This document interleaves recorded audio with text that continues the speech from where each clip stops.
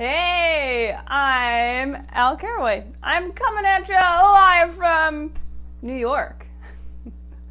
It's past my bedtime. It's the time when my brain is shutting down, but we're going to have fun anyways. I'm going to talk about the times when actually my entire life follows in the theme of going from bad to worse to even worse. So we're going to talk about it a little bit. While we wait just a few minutes, because maybe I'm a minute early, maybe I'm not, pop in the comments section. Where are you? Are you having a good day? Are things going really well for you? I sure hope so. I'm originally from New York. That's where I was born and raised. I joined the church when I was 21 in New York.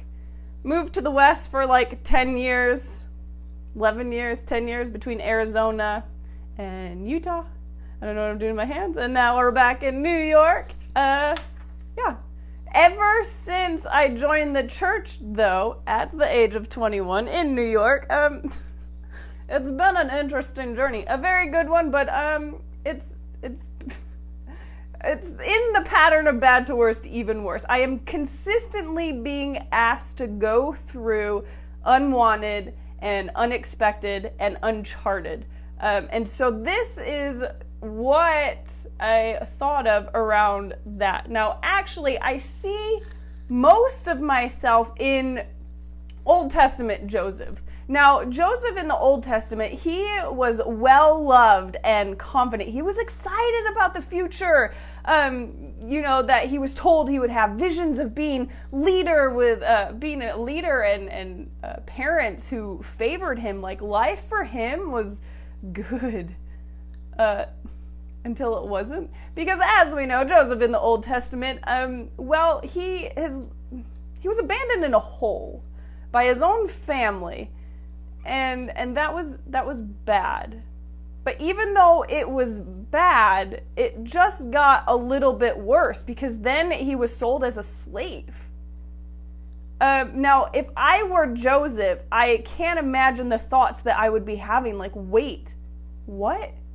Why is this happening? Why is it getting worse? Why haven't you taken over by now? Where are these promised blessings that I hear so much about? You know what I mean? And then it went from bad to worse, and then what happened?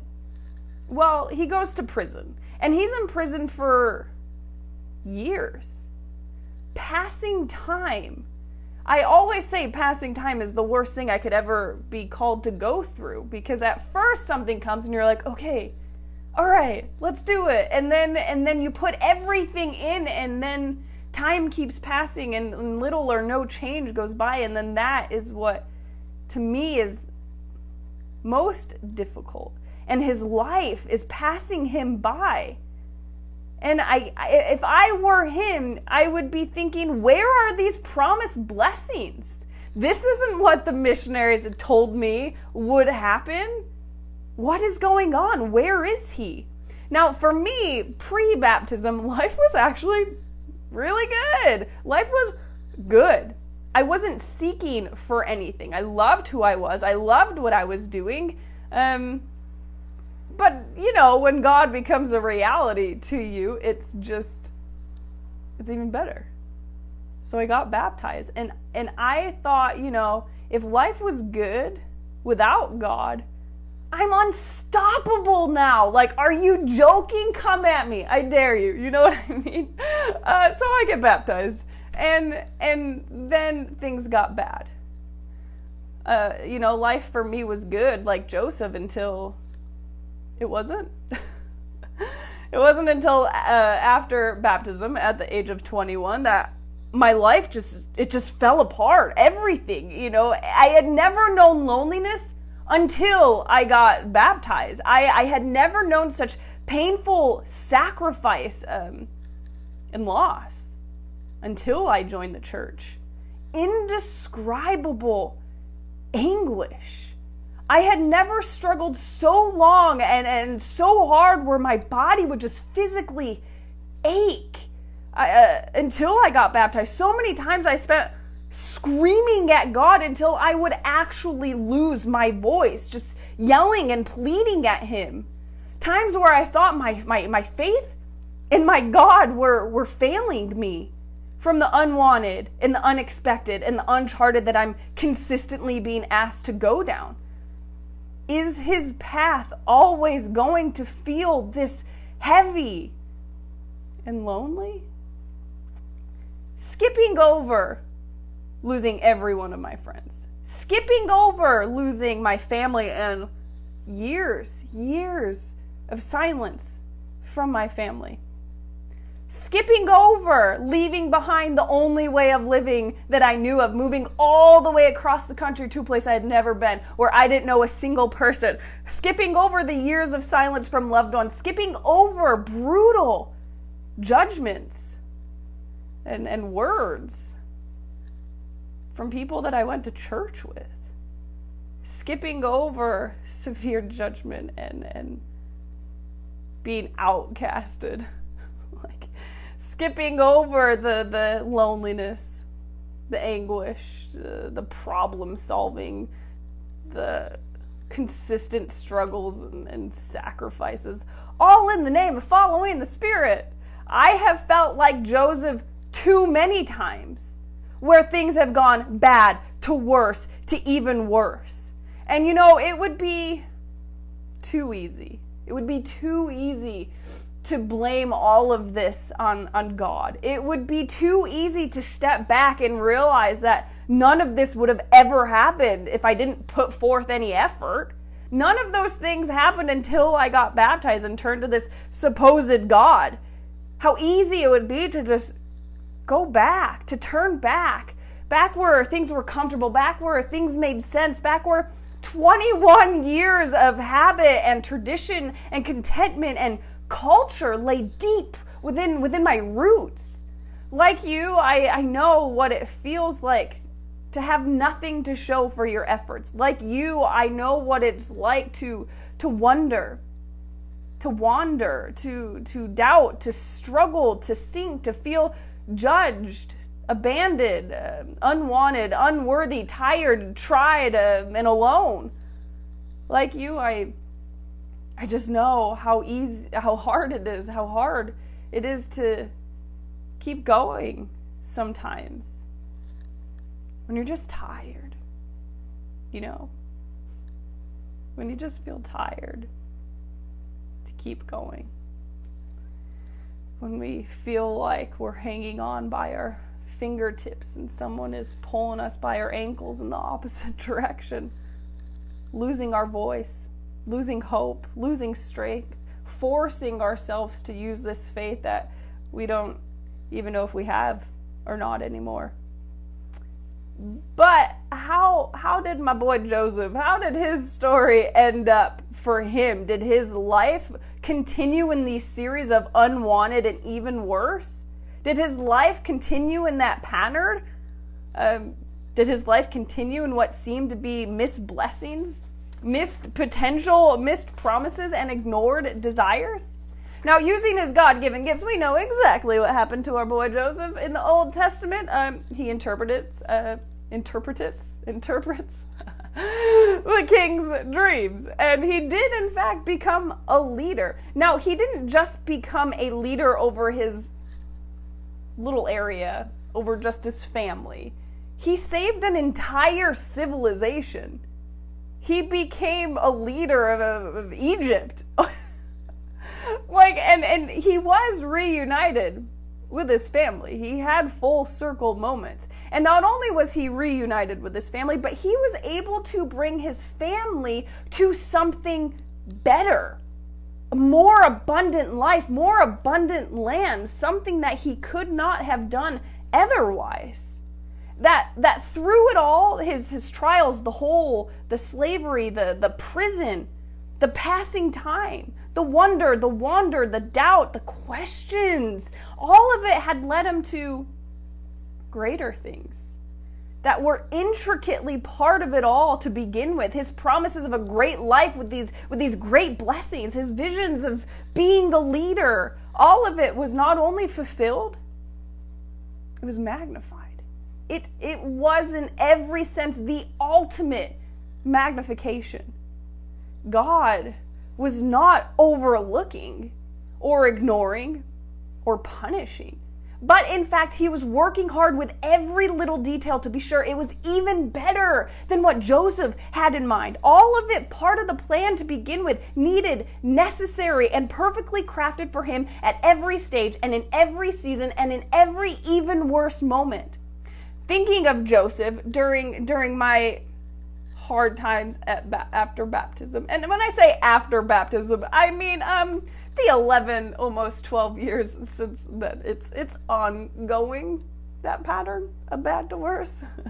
But I decided a while back to just give God a chance, I was going to allow myself the opportunity for him to show me how great he really is. I decided, how do you do that? How do you allow him the opportunity to show us how great he really is? Well, I decided to see it through, hoping that God was a God of his word. And wow, did life blossom, Never was it anything I was asking for. None of it. I never received anything that, big that I was pleading for. But life, it just blossomed, when you see your seasons through. Better than I was asking for. Really. Yeah, maybe on my way to them, the path was longer than anticipated or harder, but vibrant and blossoming. Like Christ, who was sleeping on the boat during what seemed to be a life-threatening storm. And his apostles, he's waking, these times where he seems like he's sleeping and we yell at him, we plead for him to wake up, to be mindful, to be present in our raging storms because we feel as though we may not make it. But Christ, he was not sleeping because he wasn't mindful or that he doesn't care. It's just that he knew that all would be well regardless of the storm because he was there. Because God is aware, he is leading, he is perfect, he is behind it all. Now, when I was pregnant, I have 3 children. One of them is only a year old, one of them is almost 7. And when I was pregnant with my 3rd, I found out that I was diagnosed high risk, a complicated high risk, and numbers were not in my favor. She was an on-call doctor when I went in for a routine check, and she told me in broken English that I'm just probably not going to live. She said, I will bleed to death, is what she said to me, which was great. Thank you for phrasing it the way that you did. I feel great.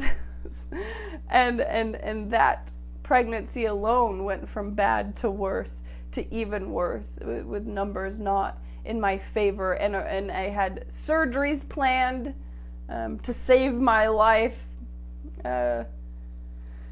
And just last minute before I was supposed to have this scheduled surgery, the doctor said, "It's gone."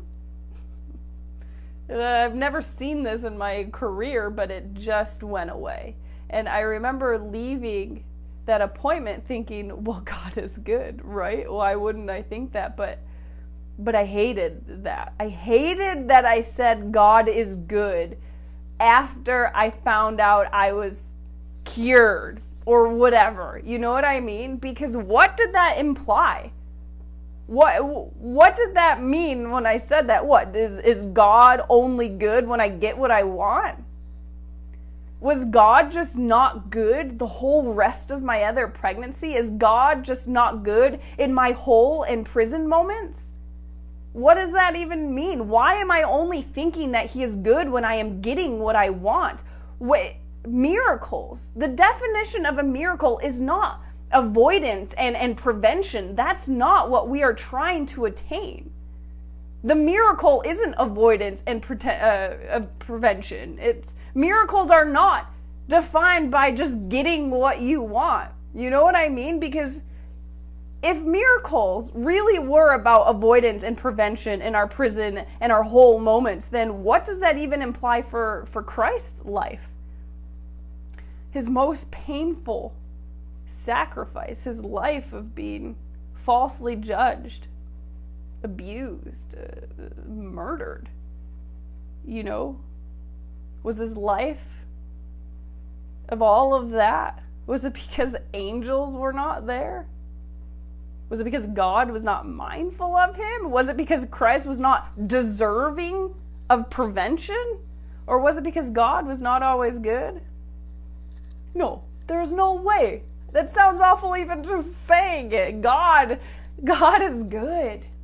He is good even during our unwanted circumstances, in missed opportunities, and in passing time, even though that's the worst to me.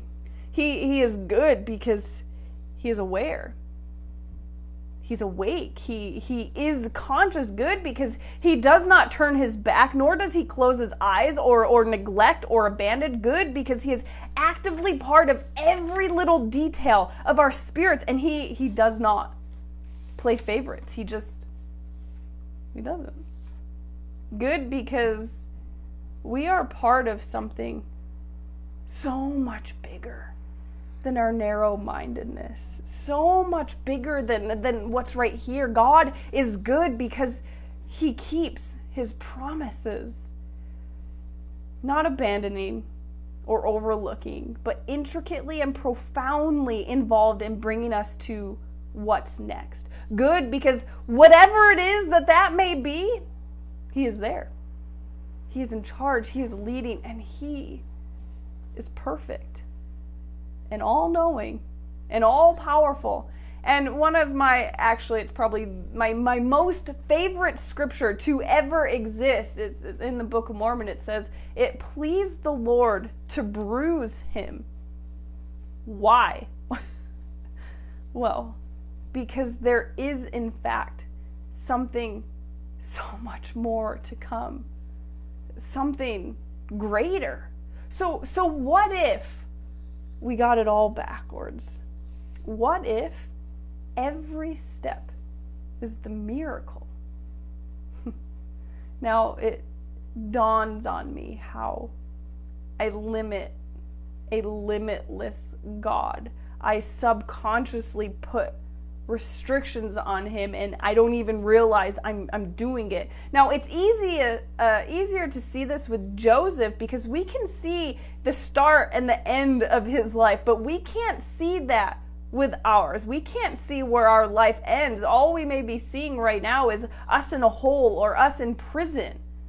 It's hard knowing that our desires are not his will. It's then that fear and wonder and doubt come, and we question if he really is there, if he really does care, if he really is aware, or if he is sleeping on the boat, if he is sleeping during our storms, if he's really part of the details, if promises of this great life we're told of all of our membership with these blessings we hear so often, if they really will be fulfilled.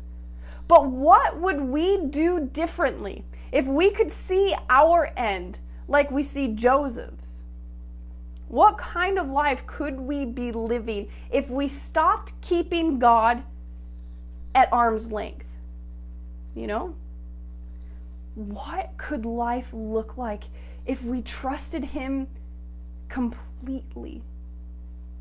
What if we see our seasons through? What could we receive if we gave God the chance to show us how great he really is? Now, if I'm being honest, I truly would not have a single thing I have now if it weren't for God and his ways.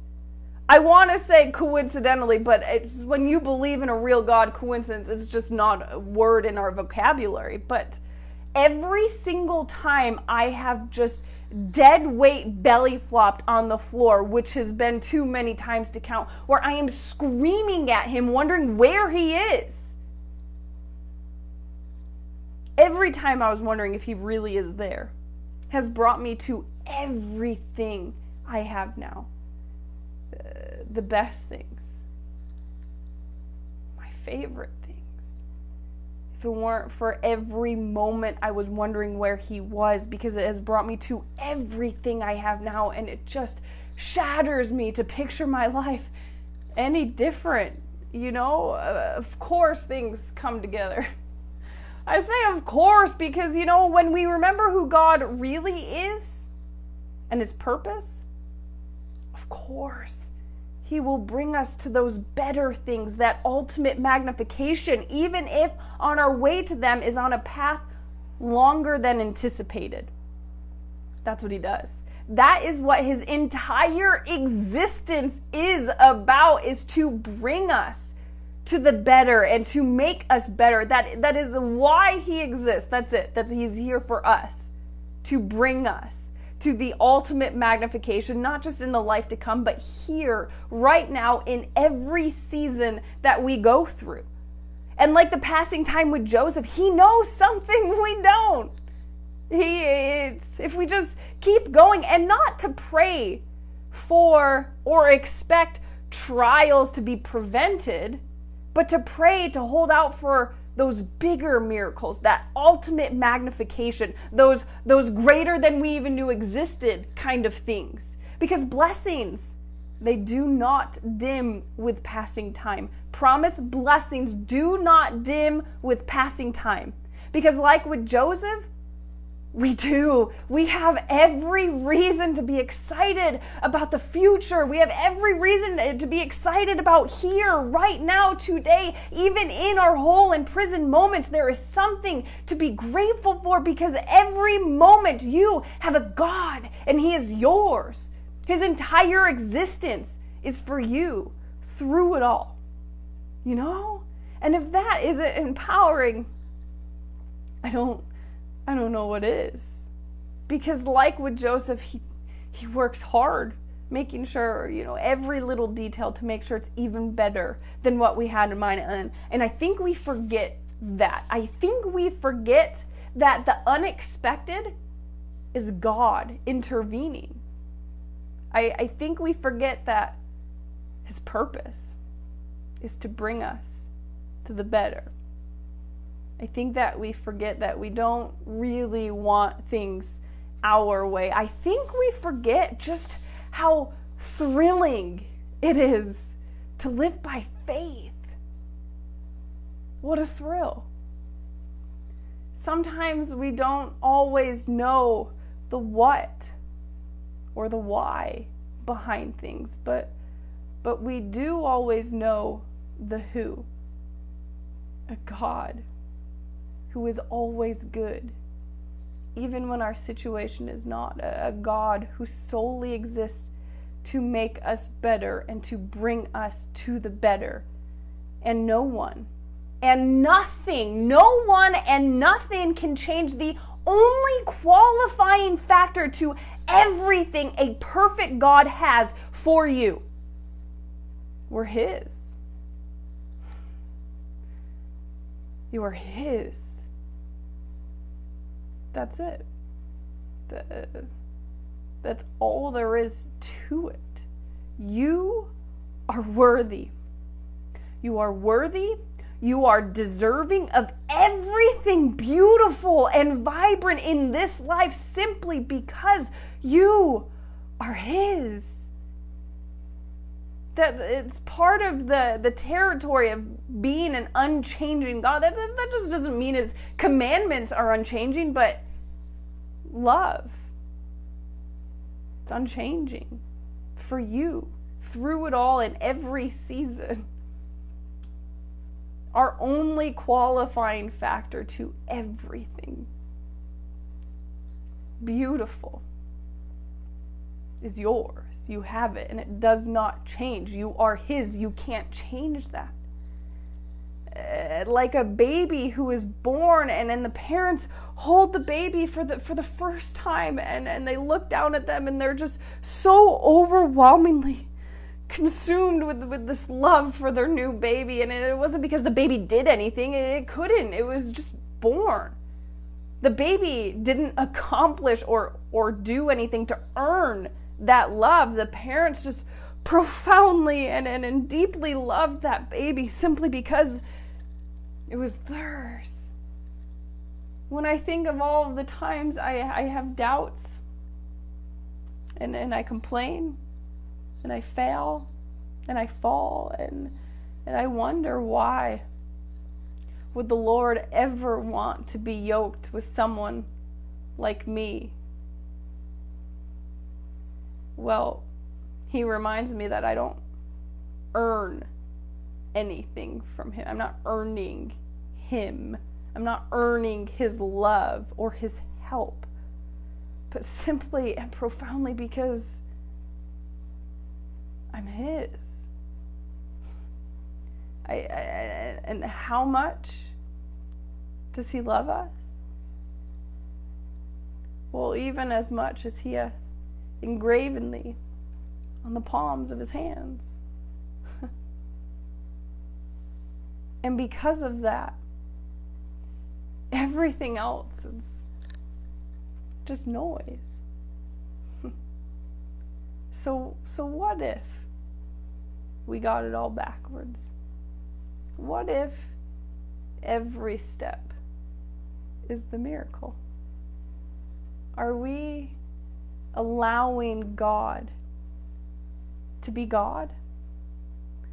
Are we giving him the chance to show us how great he really is? Are we seeing our seasons through? Yeah, hard times will always be there. I've been a member for 11 years and I still lose my voice in pleadings to him. Hard times will always be there, but so will God. And with him do we overcome and conquer every feeling of loneliness or anguish or confusion. With him we overcome and conquer the world. The world. Your faith, your efforts, they are not in vain. They will not give up on us. So don't give up on them. Your prayers have been heard. Your prayers have been heard. But greater is what he has in store for you. Embrace the unexpected. Embrace the unexpected, knowing who is guiding you, because God knows something we don't, something greater. So enjoy living, friend. Everything good is here just for you.